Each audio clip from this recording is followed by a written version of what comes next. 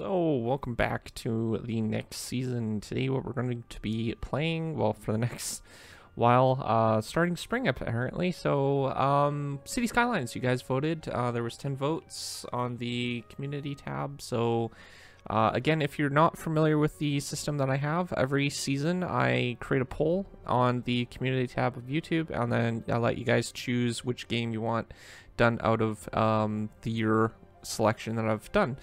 So whatever first two games get will be in the next year. The ones that are after, the third one always has the chance of getting added in the next year, and then there's the last one, which will be delayed for at least 2 years. So with that being said, we'll definitely be playing this next year as well. So we'll go ahead and start a brand new game. There's no mods installed whatsoever, so we can not worry about any updates or anything like that. Last time I tried playing the game, I ran into a bunch of issues with the mods because they were pushing out so many updates. I mean, all these maps down here are just like stuff that they added and stuff like that. But let's see if we can't find something that is by theme. Maybe we can find something that's North American or something like that. Not sure what that would be. Probably, where does it say it even? I haven't played this game in so long. Let's see here. European, so let's see if we can't find... Okay, so somewhere around here, I guess. So, 7 Lakes is an option.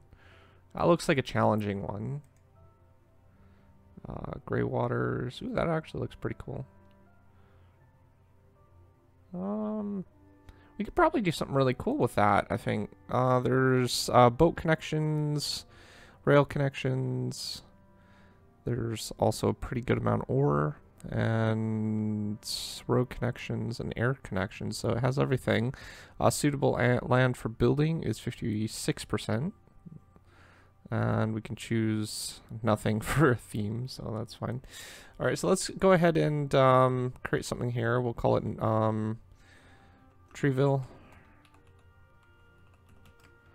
And we'll start our brand new city.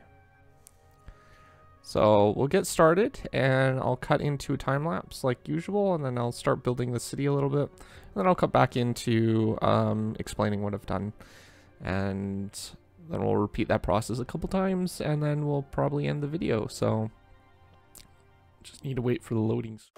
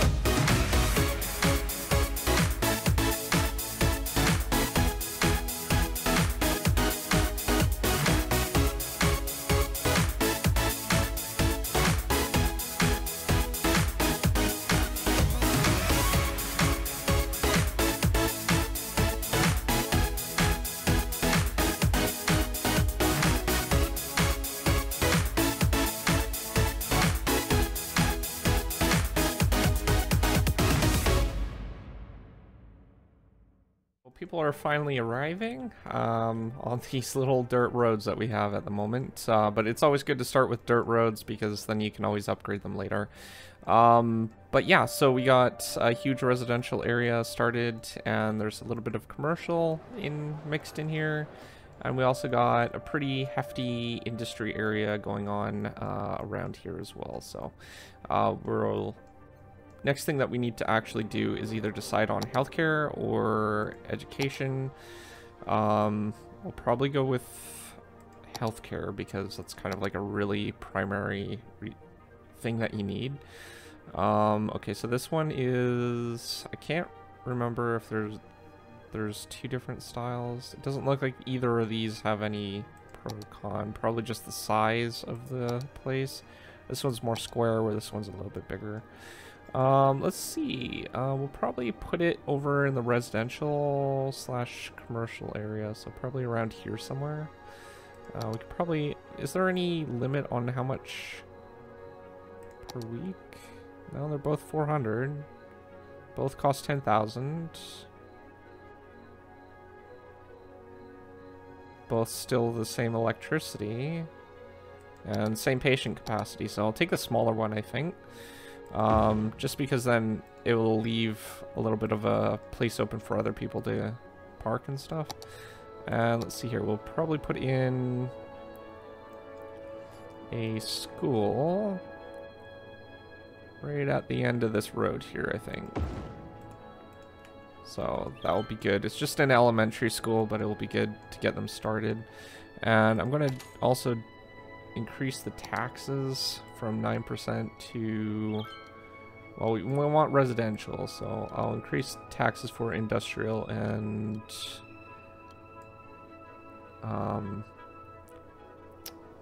commercial. Hopefully that will lower the debt a little bit. I mean, we're slowly climbing up with profit, so eventually we'll make it into the green. Could try to bring this up a little bit more.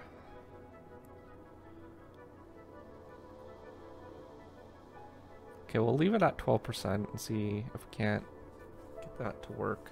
We only have like $53 in negative, so it's not that bad. Not sure if that's per hour or per day. Okay, now we're making money, so $4 $29. Okay, that would be good for now. All right, it'll slow down the process of building, but it will allow us to make a little bit of money.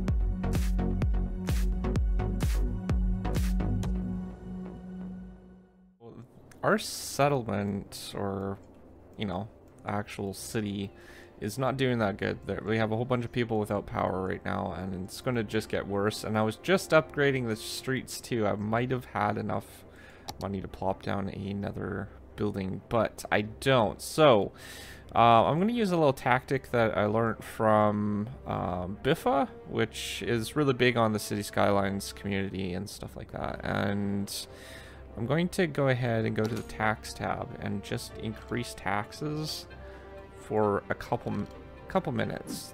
Well, probably under a minute.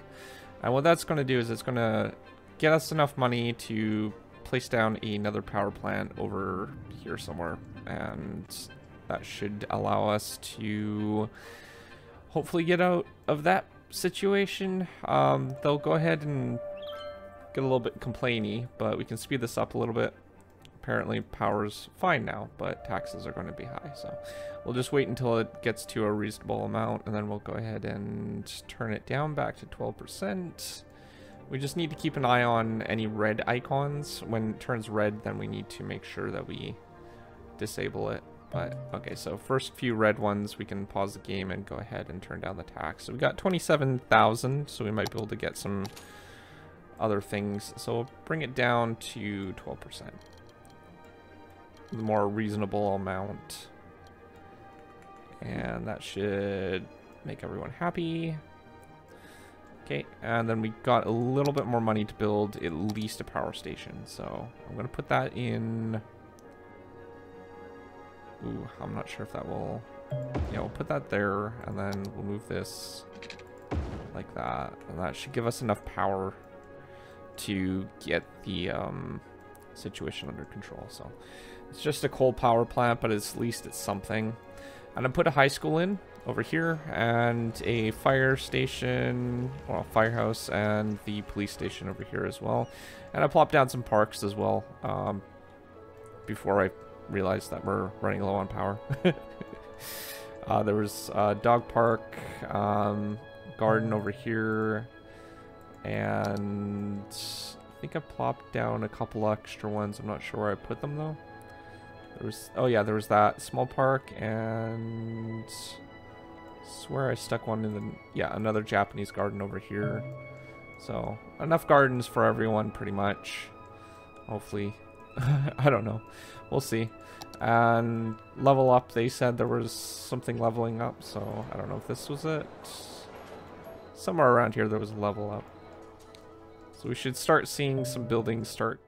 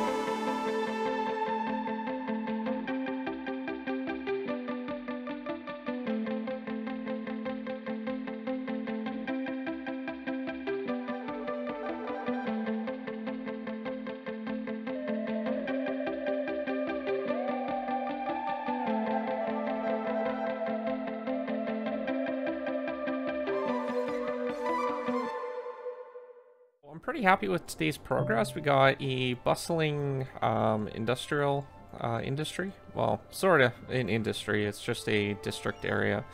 And then we got our commercial area, which consists of mostly this area. So we got a lot of that. And then we got a whole bunch of residential in.